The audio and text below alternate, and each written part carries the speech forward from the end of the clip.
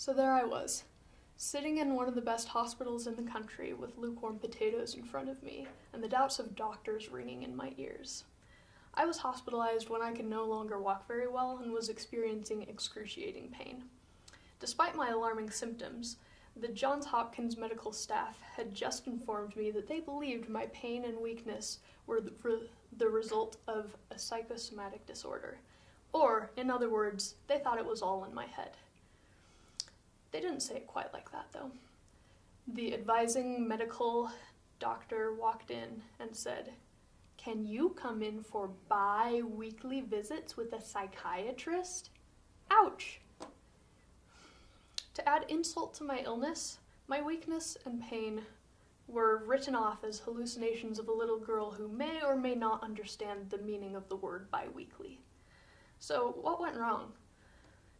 Though the advances in medical technology are exciting, doctors throughout the field have been starting to rely on them to the point of disbelieving their own senses and the senses of their patients.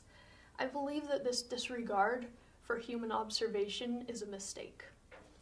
For as long as the scientific field and scientific theory have existed, the basis of scientific observation has been observation through the human senses.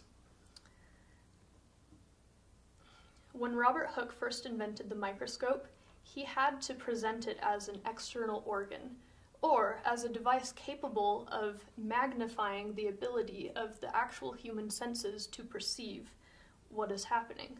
That's the only way the scientists of his day would take his research seriously. Unfortunately, they were kind of off to a bad start as they were. Hooke was alarmed at what many of his contemporaries had started practicing, which was using thought experiments to confirm their hypotheses instead of actually looking at observations. He said, "It is now high time that the science of nature should return to the plainness and soundness of observations on material and obvious things." I agree with Hooke.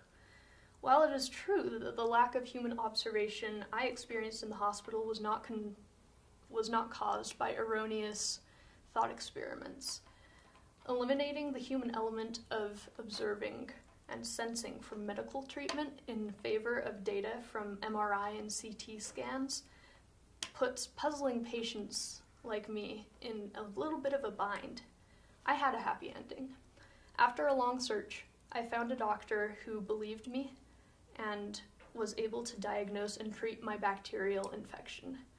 Not everyone has access to the time and resources that I do, though. How many lives will we endanger when we refuse to believe our senses? Thank you.